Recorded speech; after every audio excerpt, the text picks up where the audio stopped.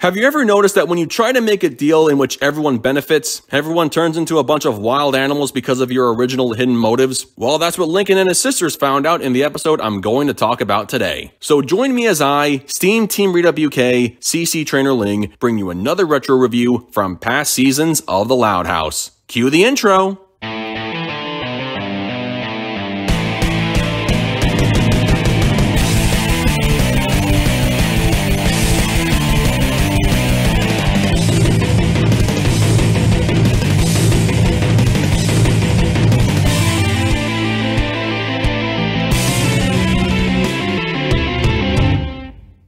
Today's episode is The Sweet Spot. In this episode, Lincoln devises the plan to make sure he gets the best seat in the car before the family heads out on a road trip. By first season standards, this episode had one of the most interesting first halves of a story. Lincoln explains how there's one seat in the family car that's perfect for anyone who sits in it. He then explains how sitting in other seats can lead to an unpleasant experience. He also indicates, thanks to Clyde, how sitting next to or behind certain sisters can have serious drawbacks as well if not taken into consideration. Simply put, he wanted to avoid any and all drawbacks by any means necessary. In fact, some of the sisters were also aware of what they'd have to put up with if they sat next to a specific family member, so I give credit to both them and Lincoln for trying to negotiate the upcoming seating arrangements the night before the trip. That way, there would be an ideal setup that would not only be a benefit to Lincoln, but also a benefit to the girls so no one would feel like they'd be getting the short end of the stick. The girls all agreed to sit where Lincoln wanted them to sit, and it looked like the plan was going to work out splendidly, but then the girls found out what Lincoln had been plotting, and that's when the story started going south. Not only do I question how the child genius Lisa never thought to implement Lincoln's plan when she directly pointed out the benefits of sitting in the sweet spot, but I was aggravated by how everyone started fighting among themselves in their attempt to claim ownership of that one specific seat. First they brawl all over the car when it's still dark outside, and then the brawl continues at 7 a.m. with everyone rushing towards Vanzilla and creating a fight so huge that the car ends up falling apart. I suppose the only good thing to come out of the ordeal is how the road trip gets cancelled, for obvious reasons, and the kids are forced to sit together in the living room so they can learn to get along. It's kind of a ridiculous second half to their punishment given the nature of the series and how there's also a sweet spot on the couch Lincoln wanted to claim before anyone else, but at least they all get some penalty for their insane behavior, so that's something. Overall, there's not a lot of good things I can say about this episode. It had a strong first half with everyone technically working together to ensure they all had a good road trip, but then everything fell apart when Lincoln's plan was discovered and suddenly everyone turned extremely greedy and possessive over one car seat. I mean, you could make the case how Lincoln was the first one to be selfish, if not the most, since he tried to bypass the first come first served policy, but his sisters were the ones to throw away the seating arrangement they all agreed upon even though they were going to benefit from it. The final result is everyone going crazy fighting among themselves and Vanzilla getting destroyed. No one really learns their lesson, especially Lincoln right at the end. The screeching from the kids was an assault on my ears, and it's disappointing to say the only amusing thing I found was Lincoln throwing a few muffled tantrums inside the car. In short, this episode could have been a whole lot better, and I know technically the main concept of the series of one boy dealing with the chaos of living with 10 girls was heavily reinforced throughout the plot. However, the story overplayed that concept, and the end product is an episode you're more likely to forget, and I wouldn't blame you if you did. With that said, I give The Sweet Spot a 4.8 out of 10. Well folks, that concludes my review of The Sweet Spot. So I gotta ask, what did you guys think of this episode? Sound off in the comments below, and be sure to click that subscribe button for more Loud House related content. That's going to do it for me. I'll catch you guys for the next video, but until then, this is SteamTeamRedubUK, CC Trainor-Ling, signing off. Peace out, home slices.